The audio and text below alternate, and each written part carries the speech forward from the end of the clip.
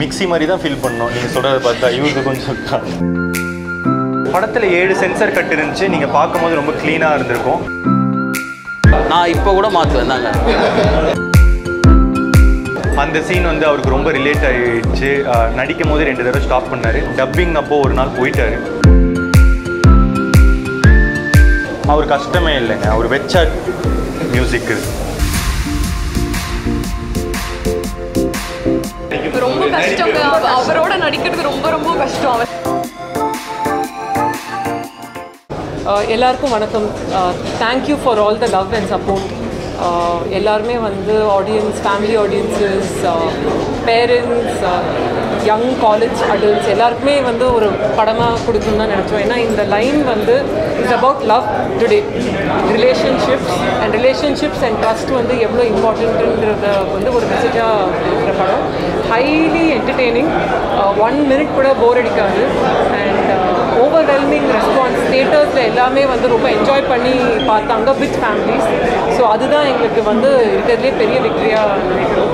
So phenomenal response. ஓப்பனிங்கும் ரொம்ப நல்லா இருந்துச்சு அண்ட் ரிப்போர்ட்டும் ரொம்ப நல்லா வந்திருக்கு. So expecting a solid box office performance in the next 2 weeks. AGS entertainment love today என்ற படத்தை தயாரித்து ரொம்ப பெருமைப்படுகிறது. பிரதீப் ரங்கநாதன் வந்து ஸ்கிரிப்டும் எமோஷன்ஸை வந்து ரொம்ப அற்புதமாக செதுக்கியிருக்காரு. வேர்ல்டு வைட் ரெஸ்பான்ஸ் சரி. இந்த படம் வந்து கரண்ட் ஜென்ரேஷனுக்கு மட்டும் ஒரு ஆப்டான படம் மட்டும் இல்லை, even for parents, family audience all over the world வந்து நல்ல ரெஸ்பான்ஸ் இருக்குது. மேலும் மேலும் வந்து பிரதீப் ரங்கநாதன், அவங்க crew, Ivana, Yogi Babu sir, Radhika madam and Sarath இவர் சத்யராஜ் சார் எல்லாரும் வந்து நல்லா கதாபாத்திரத்தை செதுக்கியிருக்காங்க. இந்த படம் வந்து ஏஜிஎஸ் தயாரித்ததுக்கு கல்பாத்தி, அகோரம், கல்பாத்தி சகோதரர்கள், அர்ச்சனா கல்பாத்தி எல்லாருமே வந்து இது பெருமைப்படுகிறோம். நான் இப்போ தான் வந்து காஸ்ட் அண்ட் க்ரூ ஷோ பார்த்துட்டு வந்தோம். ரொம்ப ஹாப்பியாக இருந்துச்சு. அதுக்கப்புறமா ஜென்ரல் ஆடியன்ஸ் ஷோ நான் இன்னும் ஃபுல்லாக பார்க்கல. ஆனால் வந்து ரெஸ்பான்ஸ் வந்துட்டுருக்கு, வீடியோஸ் பார்த்துட்ருக்கேன். ரொம்ப சந்தோஷமாக இருக்குது. எல்லா இடத்துலையும் வந்து சூப்பராக இருக்குது, ஹோல்சமாக இருக்குதுன்னு சொல்லிகிட்டு இருந்தாங்க. நான் போகிற இடம்லாம் ரொம்ப ரெஸ்பான்ஸ் பியூட்டிஃபுல்லாக இருக்குது. நான் இப்போ வர்றது ஃபஸ்ட்டு இந்த ப்ரெஷ் ஷோக்கு தான் வந்து பார்த்தேன். எனக்கு இதில் ரொம்ப சந்தோஷமாக இருந்த விஷயம் என்னென்னா, எல்லாருமே வந்து ஃபேமிலிஸ்லாம் பார்க்கலாம், ஃபேமிலிஸ்லாம் ரொம்ப என்ஜாய் பண்ணலாம் அப்படின்னு வந்து சொன்னாங்க. நான் அதுதான் ஃபஸ்ட்லேன்னு சொல்லிகிட்டு இருந்தேன். இது வந்து யூத்துக்கு மட்டும் இல்லை, இது வந்து ஃபேமிலிஸ்க்கு பார்க்குற படம். எனக்கு ராதிகா மேம் கால் பண்ணாங்க. இந்த மெயினாக அவங்க போர்ஷன் எல்லாம் ஃபீமேல்ஸ்க்கு ரொம்ப ரொம்ப ஒர்க் அவுட் ஆகிருக்குன்னு எனக்கு நிறைய கால்ஸ் வருது. விமனை கரெக்டாக போர்ட்ரே பண்ணியிருக்கோன்னு. இந்த படம் ஆரம்பிக்கும் போது நிறைய கேள்விகள் இருந்துச்சு. பெண்கள் எப்படி காட்ட போகிறீங்க, நிறைய இதுவாக இருக்குமா, அதெல்லாம் அது எல்லாமே இப்போ வந்து சால்வ் ஆகும்போது எனக்கு ரொம்ப பியூட்டிஃபுல்லாக இருக்குது. அதை தாண்டி இனிமேல் இது வந்து இது யூத்துக்கு மட்டும் இல்லை, இது எல்லாருமே பார்க்கக்கூடிய படம்னு அவங்க சொல்லும் போது தான் எனக்கு ரொம்ப சந்தோஷமாக இருக்குது. அதுவும் ப்ரெஸ் சொல்லும் போது அது வந்து ரொம்ப ஹாப்பியாக இருக்குது. இப்போ நான் இதுக்கப்புறமா தான் நான் ஜென்ரல் ஆடியன்ஸ் ஷோலாம் போய் பார்க்கணும். தேங்க்யூ. எல்லாருக்கும் வணக்கம்.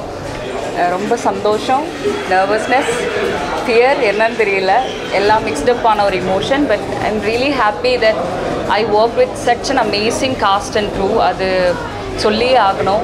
எனக்கு கொடுத்த support that is immense and very happy.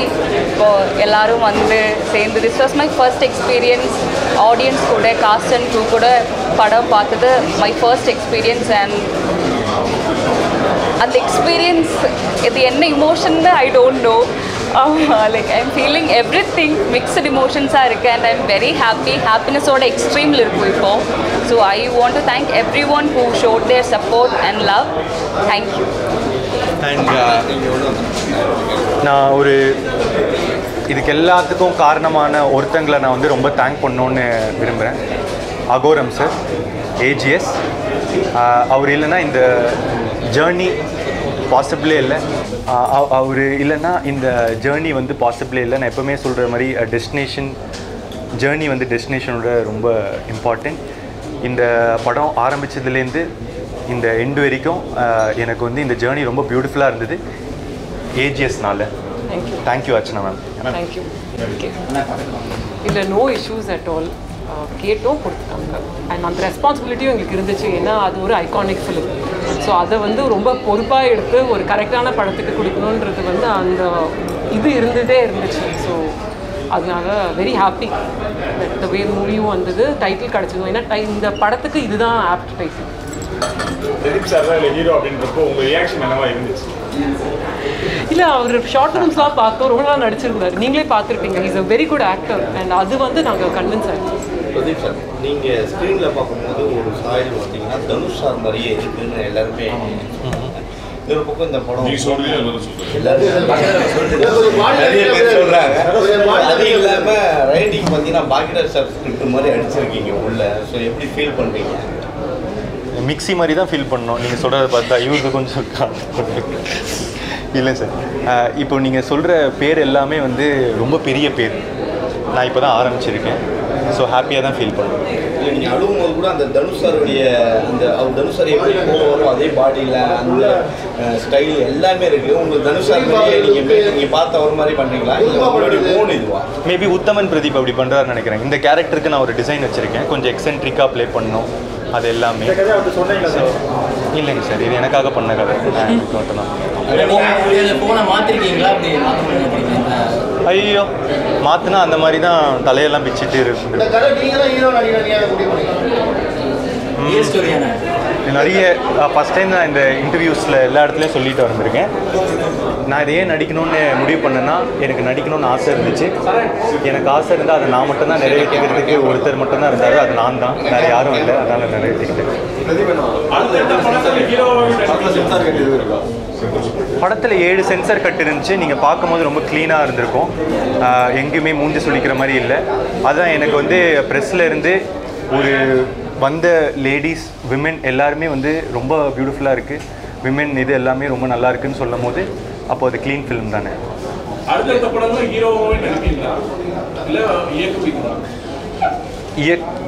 டைரக்ஷன்றது எப்போவுமே வந்து இருந்துகிட்டே இருக்கும். அடுத்தவங்க டைரக்ஷன்லையும் நடிக்கிறதுக்கு நான் ரெடி. கதை வந்தால் வந்துடும். ஆனால் கோமாளி படத்தில் வந்து பிரிஞ்சிருந்த உறவுகள்லாம் ஒன்றா இருக்கணும் அந்த மாதிரி காட்டியிருப்பீங்க. இந்த படத்தில் வந்து செல்ஃபோனில் என்னென்ன பாதிப்பு இன்றைக்கி நடக்கிற சுச்சுவேஷன்லாம் காட்டியிருக்கீங்க. ஸோ இன்றைக்கி செல்ஃபோன் வந்து எல்லாத்துக்குமே யூஸ்ஃபுல் தான். செல்ஃபோன் வேணுன்றீங்களா வேணான்றீங்களா? செல்ஃபோன் வேணும் வேணான்றதே இல்லை, நம்புங்கன்றது தான் இந்த படம். அவ்வளோதான். நடிப்பு வந்து தேர்ந்தெடுத்தீங்க இந்த ஃபைனலி பரத், அப்புறம் காமெடி அந்த கதிரன் அவங்களா இருக்காங்க மேடம், எப்படி சூஸ் பண்ணீங்க? அந்த கேரக்டர் எப்படி இவங்களாம் அழகாக அந்த இடத்துல உட்காந்து இருக்காங்க? சத்யராஜ் சாரும் சரி, அதிகம் சரி, ரொம்ப ஈஸி இருக்குல்ல. நல்ல டேலண்ட்ஸாக சூஸ் பண்ணேன். அவங்கள வந்து அவங்களோட முன்னாடி என்ன படங்கள் பண்ணியிருக்காங்க அதெல்லாம் எதுவுமே பார்க்கல. அவங்க ஃப்ரெஷர்ஸாக இருந்தாலும் எல்லாருக்குமே அவங்க நல்லா நடித்தாங்கன்னா ஆடிஷன் பண்ணி எல்லாரும் அவங்க சொந்த திறமையால் சூஸ் பண்ணணும். ஸோ எல்லாருமே அவங்க they deserve there place.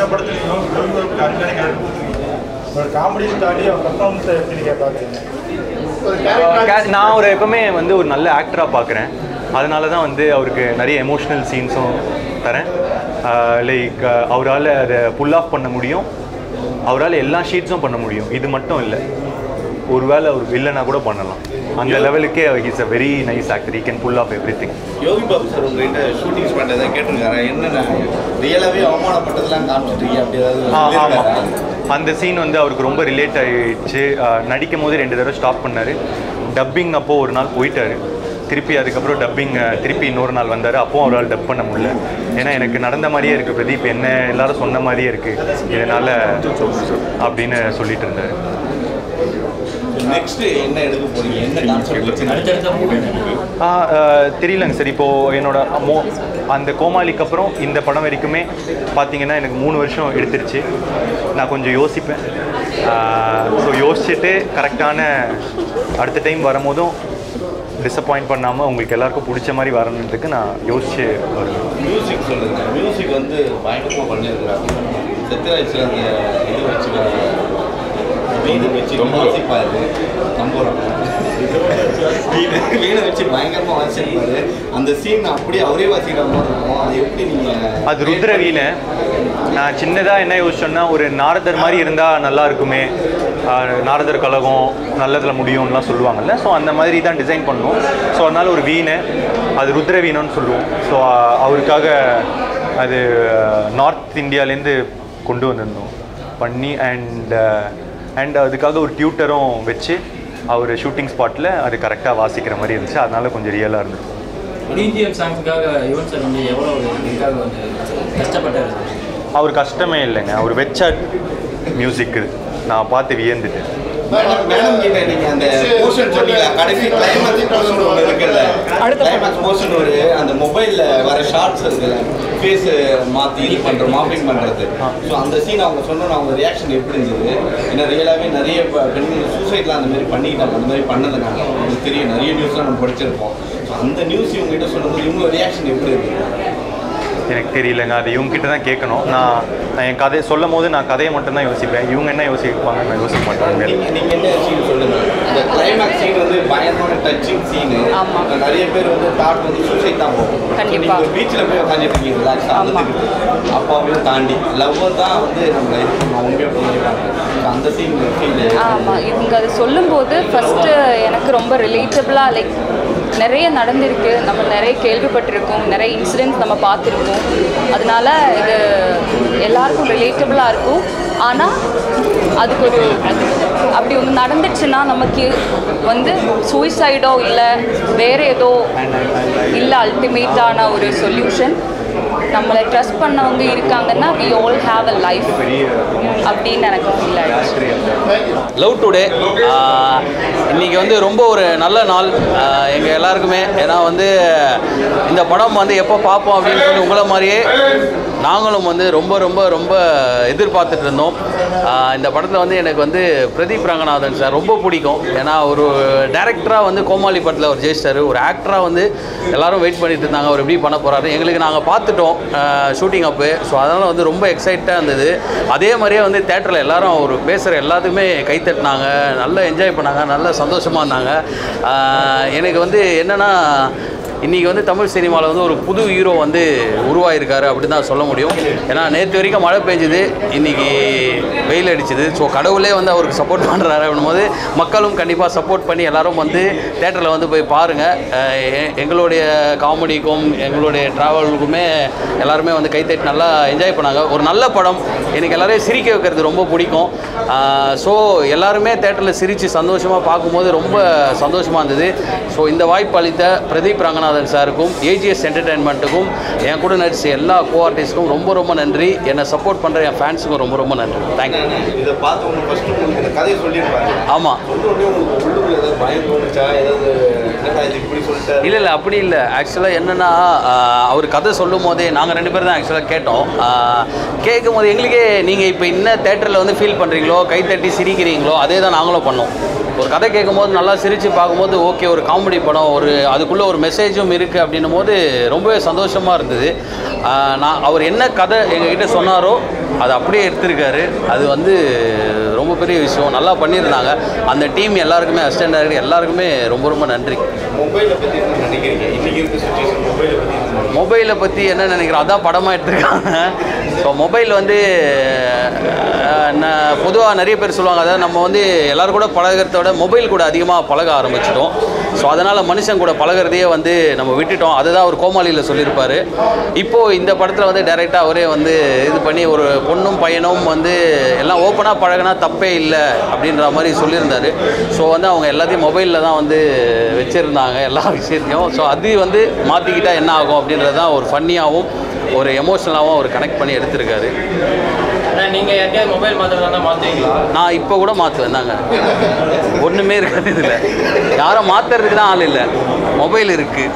Mobile வந்து like it's a roller coaster right. ஒரு எல்லா எமோஷனும் எல்லா எலிமெண்ட்ஸும் இருக்கும். I'm really happy that I have work with Pradeep Ranganathan. He is such a talented person and very grounded and very sweet. Thank you for giving me this opportunity. And நான் என்னோட ஃப்ரெண்டாக பண்ணியிருக்கேன். So என் character name Namitha. So love today இன்னைக்கு release ஆயிருக்கு. பிரதீப்போட சிஸ்டராக நடிச்சிருக்கேன் and Yogi Babu சாரோட பேராக நடிச்சிருக்கேன். படம் ஃபுல் ஃபன் லைக் என்டர்டெயின்மெண்ட் தான், one word I can say. And நிறைய எமோஷன்ஸும் இருக்குது, சிரிக்கலாம், அழலாம் லாஸ்ட்டில். ஸோ எல்லோரும் ஃபேமிலியோட, இந்த ஜென்ரேஷன் எஸ்பெஷலி ஃபேமிலியோட போய் பார்க்கணும். நல்ல ஒரு கான்செப்ட் க்ரியேட் பண்ணியிருக்காங்க. ரொம்ப கஷ்டங்க, அவரோட நடிக்கிறது ரொம்ப ரொம்ப கஷ்டம். அவர் சைலண்ட்டாக இருப்பார். ஆக்ஷன் சொல்லும் போது ஏதோ சீரியஸான ரோல், நான் சீரியஸான எக்ஸ்பிரஷன் கொடுக்கணும். அப்போ தான் ஆக்ஷன் சொல்லும் போது ஏதாவது காதில் வந்து ஜோக் பண்ணிகிட்டே இருப்பார், நான் சிரிச்சிருவேன். ஸோ நிறைய ரீடேக்ஸ்லாம் போச்சு. ரொம்ப ரொம்ப கஷ்டம். நிறைய போடுவார், ரொம்ப கஷ்டமாக இருக்கும் அவர் கூட. படத்தில் எல்லாமே எல்லாரையும் பர்சனலாக கலாய்ச்சிடுவார். So it is very difficult. இல்லை, அது பண்ணதில்லை.